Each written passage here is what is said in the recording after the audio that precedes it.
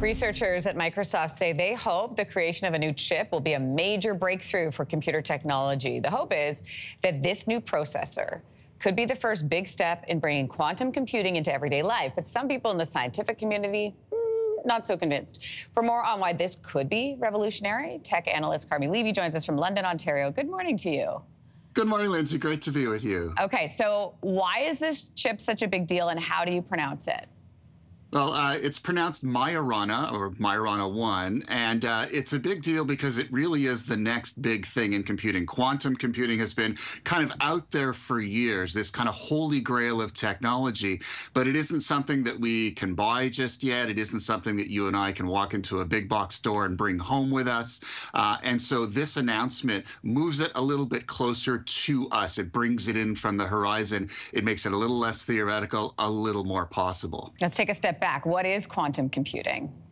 So when you use a computer, a laptop, a tablet, whatever device, a smart device, a computing device that you use today, it's what's known as a classical computer. So basically what it does, it crunches data in bits, so either zeros or ones. It's binary. It can only be a 0 or a 1. And for the most part, that works well. It does things fairly quickly. But when we want it to do something more, for example, crunch a weather model or invent a new drug, that can often take hours, days, months, even years of processing power. So what quantum does is, instead of it just being binary zeros and ones, it crunches data that can either be a 0 or a 1 or both at the same time, which essentially means it's almost like nuclear power. It's infinitely more powerful, infinitely more capable than any computer we've ever used now. So things that we might have in the past waited for hours, weeks, days, or months to process, in many cases, they can happen within a blink, which, as you can imagine,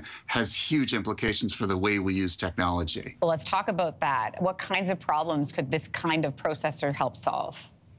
Pretty much anything. So if you can imagine medical researchers looking to solve new diseases, that can, in fact, allow them to run multiple models at the same time, get their answers a lot faster. It can create better batteries, better battery formulations, chemistries, and things like that, so they'll hold a charge longer, last longer, be safer. Cybersecurity, it can make us a lot safer by simply using quantum computing processes to keep the bad guys out and sort of slam the doors in their faces. Better weather models, and this is huge because the more data you can crunch, the better you can predict what's coming, not just a day ahead, but days or even weeks ahead. Financial modeling and economic policy setting. Imagine if our governments had this technology, they could figure out, precisely where the economy is going. How will the tariffs that are coming in from the U.S., how will that affect us on a day-to-day basis? Your computers could give you those answers very quickly.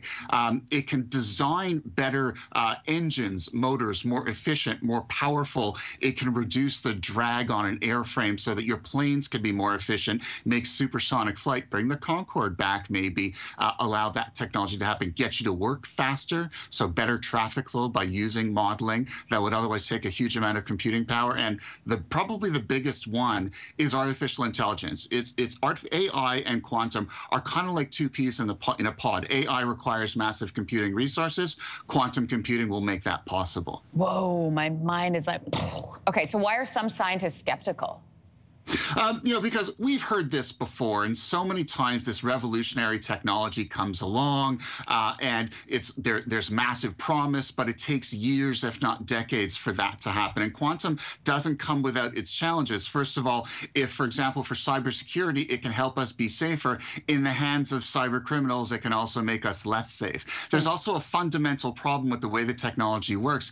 It's inherently noisy, and Microsoft says that it's addressed this, but the way quantum computers work, with the way the chips work, is in some cases they're not as precise as they need to be. They make mistakes, and the technology needs to be improved there. And the final one here is Microsoft, they're not shipping chips yet. They're just showing an architecture that they need to scale up over time. So it's not here yet.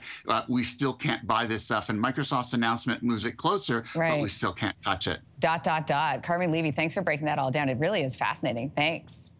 It's awesome. Thanks so much, Lindsay. Coming up after. If you like that video, make sure to subscribe to the Your Morning YouTube feed, where you can find all kinds of new content posted every weekday morning.